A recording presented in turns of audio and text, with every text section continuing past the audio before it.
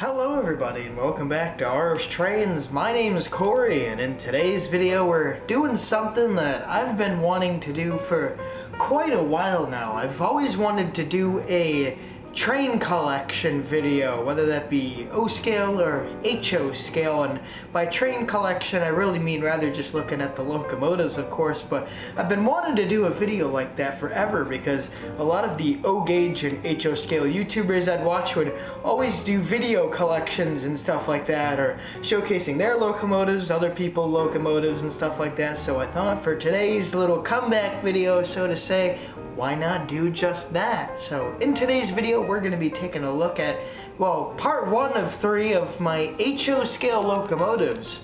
I don't have that many, but it's enough to where if I filmed all for one video, it'd probably be like an hour long or something. So I don't want to make it a terribly long video, so I thought it'd be easier to just split it into 3 parts and do some locomotives in each and every video. So in today's video I believe we're looking at either 6 or 7 locomotives, and it's a lot of fun seeing kinda how everything started, because how I'm gonna try and plan out this little mini series, so to say, is doing the locomotives in order of how I got them, or at least how I remember getting them, or timeline and so on and so forth. So the first few locomotives we'll look at are the very early days of myself being into HO scale, since we'll be taking a look at the HO scale collection, because if I tried O scale it would take way too long. I have many a locomotive, yes I do, and it'd be ages to get, although that'd be a fun series maybe to do later this year or something, where I start trying to get in the O scale locomotive collection, of course. But HO is a little easier and it's a little smaller too, so I think we'll at least start off with that one. But yeah, I think I got everything down, or at least what we're gonna talk about. So, but yeah, anyways, I hope you all enjoyed this video, and if you do, remember to like it, and if you have any bits you want to comment on, whether it be your favorite horn, or if you have a locomotive like this, or your favorite locomotive in today's video, just let me know down in those comments below. But yeah, let's go. Alright, well, the first locomotive we'll be taking a look at here is one of the earliest locomotives I ever bought. It's my Bachmann Delaware and Hudson RS3 number 4103. This is, if you go to train shows and whatnot, I'm sure you've seen a D&H RS3 in this number. This is, I believe, the only D&H Lightning Stripe RS3 they ever did, or at least with this number to my knowledge. I remember going to train shows and seeing the only Bachmann ones were all 4103, so it didn't feel that special anymore after I had gotten this one. But yeah, this is one of the very first HO scale models I had ever gotten. By that, I probably got this fella in maybe late 2018, but definitely 2019 I remember having it by. I don't have like specific pinpoints on when I did and didn't get these locomotives. Some I do know when I got them, others I just generally know I must have got it sometime that year, but I think I remember this one coming in over winter break. So either way though, talking about the locomotive, it is one of my favorites in my collection, but really because it's barely Bachmann anymore.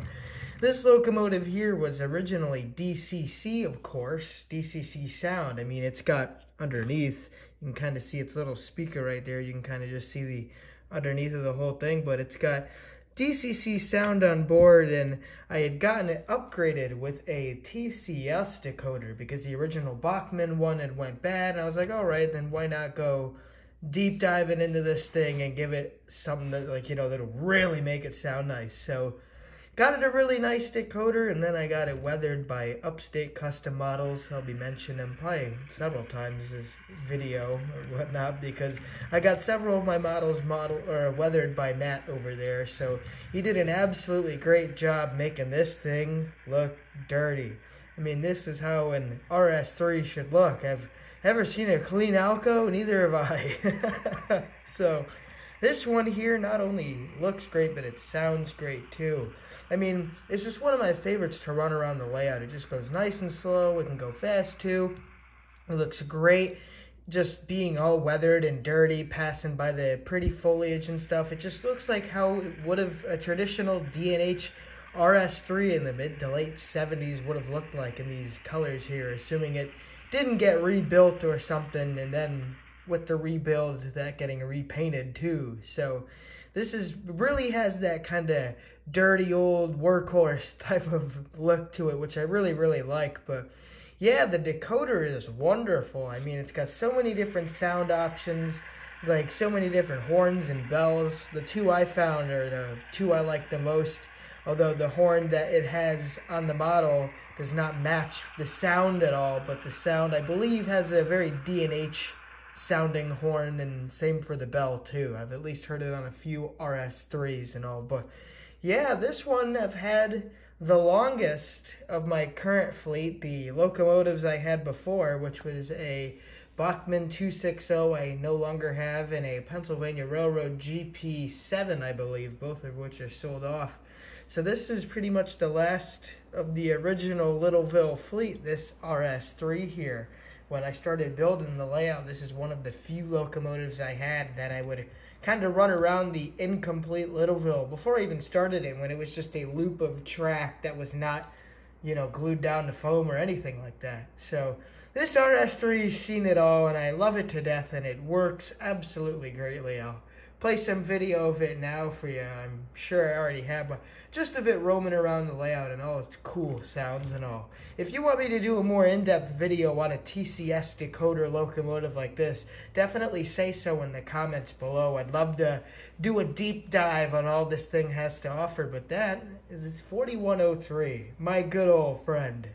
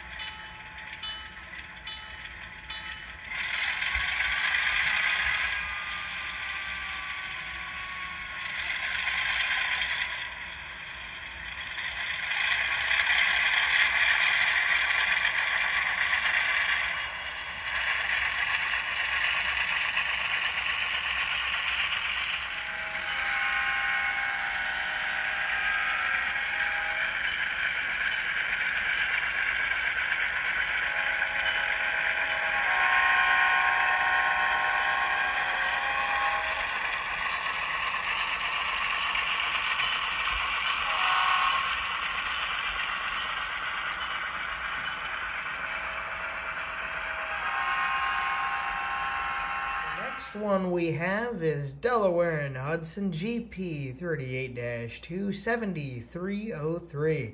This one is another one of my very early locomotives. I'm pretty sure I got this one in early 2019, but definitely 2019 to say the most.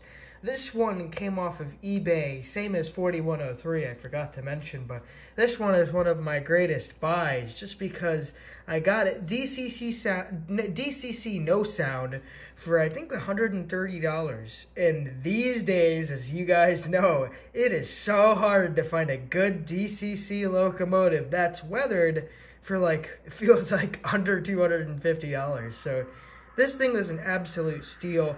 And I love it so much. I mean, the detail on it is immaculate. I mean, it's a wonderful Athearn model. I believe it's Athearn Genesis Blue Box. Well, not Athearn Blue Box. There's a very big difference between those two.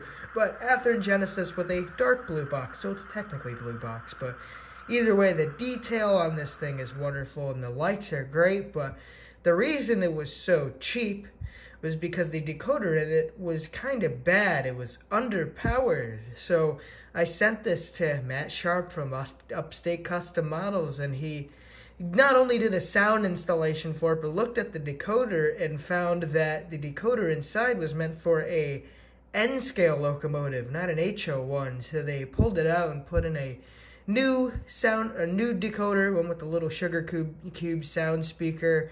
And it is wonderful. It's one of my favorites, if not my favorite locomotive in the collection, because it looks and operates great. All of the lights are so good. I love it so much, but unfortunately, it is missing its horn on the top, when I went to the Great Train Extravaganza with Littleville. At some point, the horn snapped off and I never found it again. So sadly, I think it's missing its Nathan P3.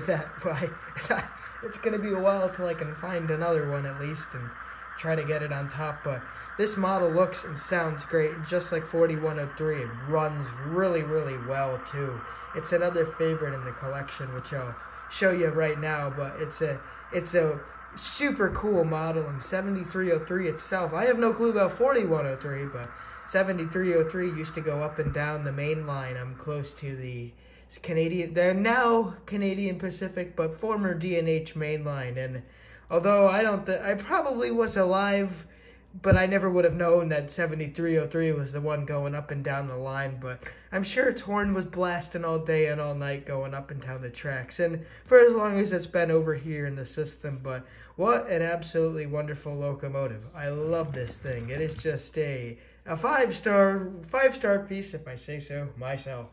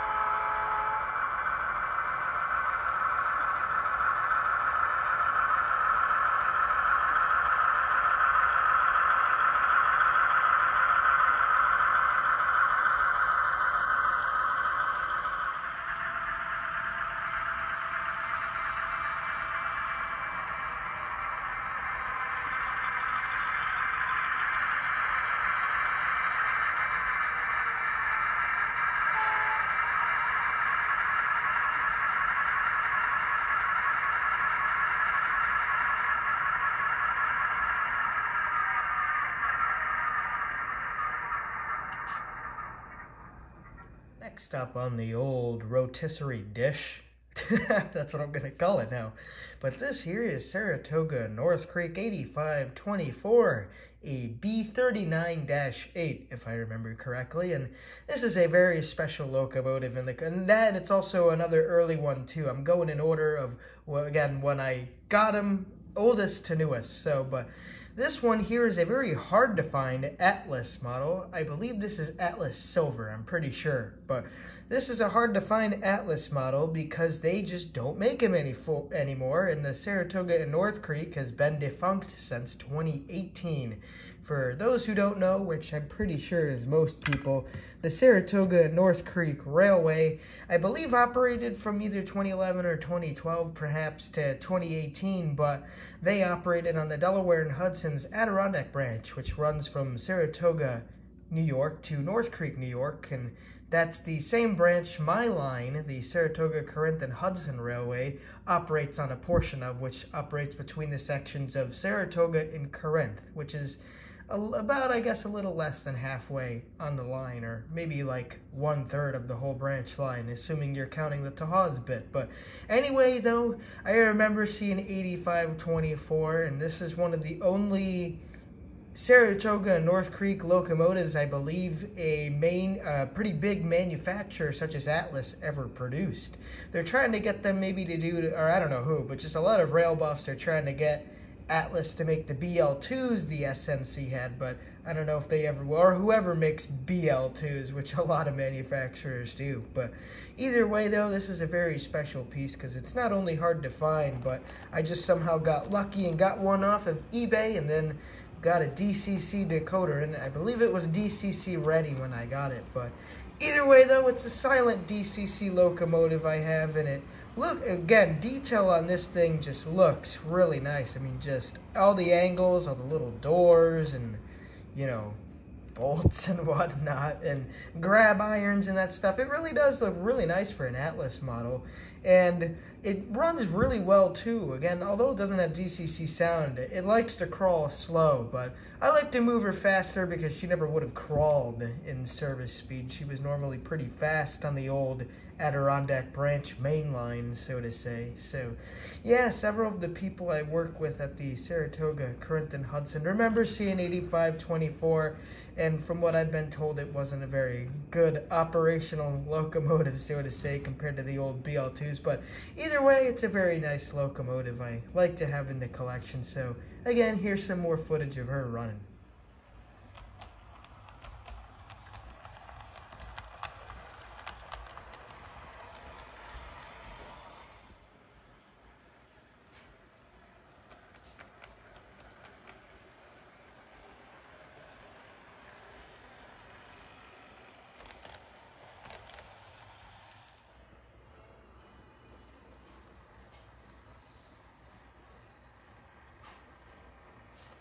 Next up is my Walthers Delaware and Hudson PA, number 18, Alco PA that is.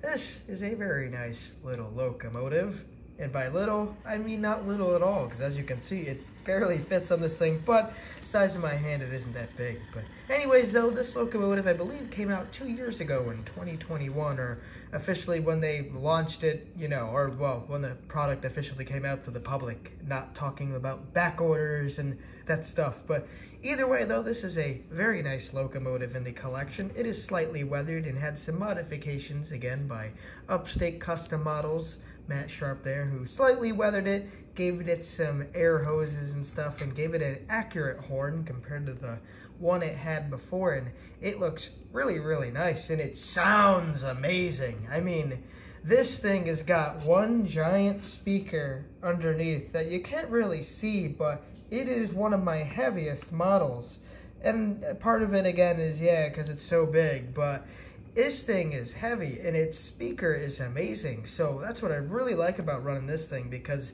it sounds like a loud Alco, as all of these should sound. So it's a very wonderful model that I love to have, but it's kind of given me some problems in the past, where it seems like every time I'd bring it to a new layout, it would like automatically reset itself, where you had to dig into the decoder to even turn it on. Be like, okay, contact address, do XYZ, press a few buttons, and then it'll turn on, versus just putting it on the tracks and putting in your number, or, you know, the locomotive address, and then just pressing the on button, so to say, which I think on this one is number 8, at least in my NCE decoder. But anyways, so this is a very nice model I love to have, and it is a great runner, and she loves to crawl and go really nice and slow, which is something that's really handy with a passenger unit such as this. This is one of the only, I think this is the only locomotive I have that was specific for passenger use. I don't know when the Santa Fe originally had this built, if this was a passenger unit, which I believe it was because of the red war bonnet before D&H did their blue war bonnet. But either way, though, when the D&H got these, I think they very rarely did freight.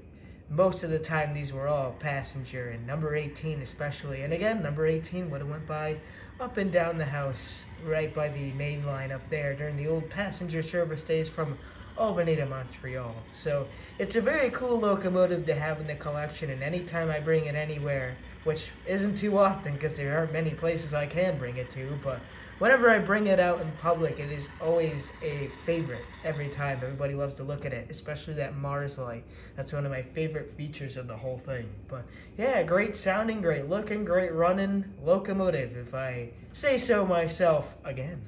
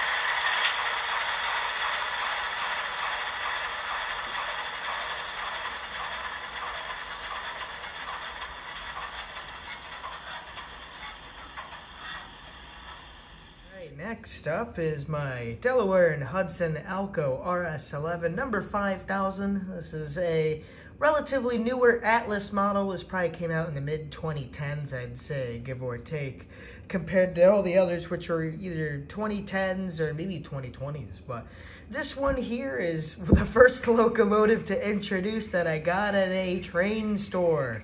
There aren't many left. This one I believe I got at JP's Trains and Hobbies, which unfortunately no longer exists. I believe they shut their doors in 2022, but they were a great train store if you were looking for anything Delaware and Hudson. They had a lot of different cool options, and this here was one of their models. Over the series I'll be doing, there are several models I got from their store, but of that D&H DCC, of course, but this is one of the ones that I'll be introducing first.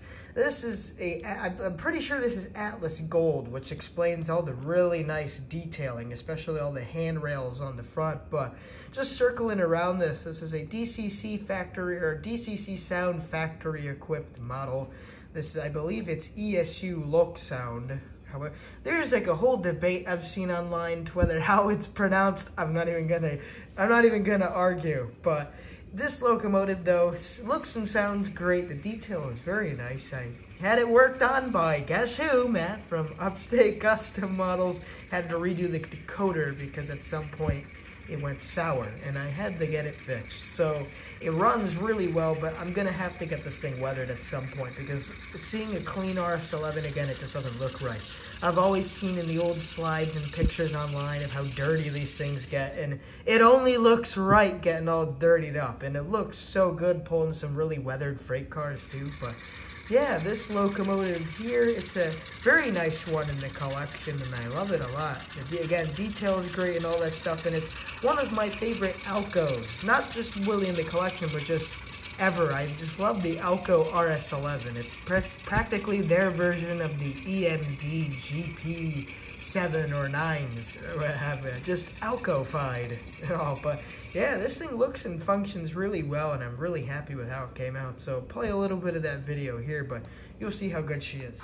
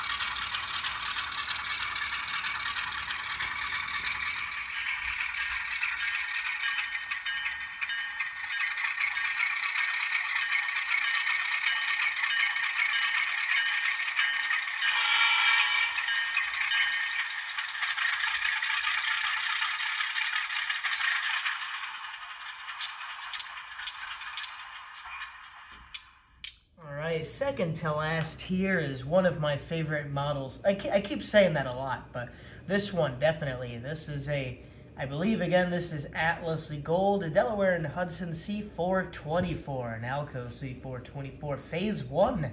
I can't remember quite what the Phase 1 means, but these are very late D&H early Guilford locomotives, so it's not like, you know, these things were rumbling up and down the tracks in the 60s or what have you. But either way, though, this is a very nice model, and again, I'll have to get it weathered at some point because, again, I haven't seen many pictures of what these things would look like clean, but this is a good detail model. Isn't as good as the RS11, but again, this is another one of the locomotives I bought from JP's Trains and Hobbies, and it's DCC Sound, and man, is that decoder great. The RS11, I don't know why it kind of sounds like a tractor more than it does a locomotive, but this thing here looks and sounds like an Alco. and the horn on this thing is amazing. I don't know what the horn is supposed to be, but I love every second of it because it kind of sounds like an old train horn, but it also sounds like a modern one too. Like I could open my window on a nice cool summer night and hear it going by in the distance. So this is a really nice locomotive though, and I'd always wanted just an Alco like these. I love I don't know what you call it, but I'm going to kind of call it a widow's peak cab because you can kind of see how it splits apart in the center there. But I had always wanted a locomotive or an Alco with that split cab, so to say, or kind of arrow-facing cab. So this was that locomotive there, and I love the offset horn. But yeah, it's got pretty nice detail, of course, and I hate how I'm showing the undersides of a few and not the others, but there really isn't anything, unless if you're like a HO locomotive nut to where you're like, oh wow, I love seeing the contactors or whatever, but pretty much the underneath of most of these are all the same. But again, it's another great model, which I'll show you right now, some of the sounds and quirks, but love this little thing. It's a great loco and it looks really cool. I love the paint scheme too, but yeah, a nice addition to the collection.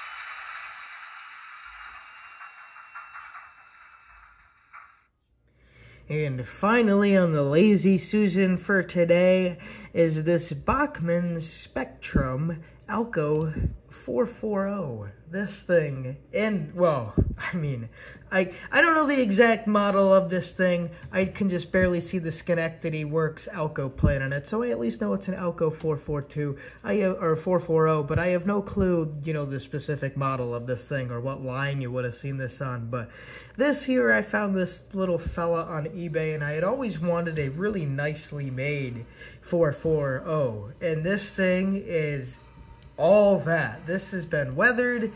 It had some sort of line on it, but you can barely see the decals anymore. The only remaining decal is the number 4 on the back, but this thing is superb quality. It's the nicest Bachmann product I have.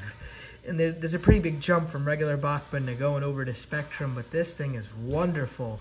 It's got so many nice, you know, pipes and handrails, and I guess separately applied details, and it's a good sound decoder. It's pretty much the same as the rest of their small steam engine series, so maybe some point in the future I'd like to get it upgraded to have more, not more accurate, but just different sounding, you know, steamy sounds, and especially a different whistle too. I'm kind of tired of that classic, you know, really common Bachmann whistle, which I'll play for you in just a few seconds here, but this thing looks great, and it runs okay. It's a great locomotive to have if you're pulling 2 or 3 cars. The second you start putting either heavy cars behind it or more than like 3 or 4, like either box cars or whatever, it really struggles to pull. And I don't think it's supposed to have traction tires, but without traction tires, this model isn't very strong, which I wish it kind of had more strength to it. The locomotive itself is pretty heavy, or well, not pretty heavy because it's a really small locomotive, but for its size, it's got a good little bit of weight to it, and so same for the tender, but it is just not a good puller, so it doesn't look good when you're, well, it looks fine when you're pulling just a few little cars, but I wish I could have it pulling at least a 10, 15 car train, which is something more you'd see these little 440s pulling on like a little branch line maybe or something. But yeah, I'd always wanted one of these, and I remember seeing some old Delaware and Hudson ones that looked almost identical to this thing that were from the, I believe, the 1880s, 1870s, either 1870s to 1890s, but you would have seen these in the late 19th, early 20th century. But the way this locomotive looks, it looks more like this is a 20th century model, because those 19th century D&H ones kind of had that nice gloss to them and all. I think that they do for like passenger service and all to make them look really nice and shiny. But besides that though, this is a really pretty model, and it looks super nice going around the layout, especially when you put, again, some nice old cars behind it. But yeah, besides that though, I'll play those few videos and that wraps up the review.